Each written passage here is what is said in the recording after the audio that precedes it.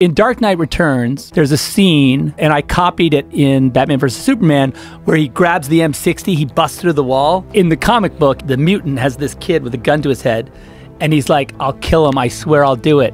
And Batman says, I believe you. And he shoots him straight in the head.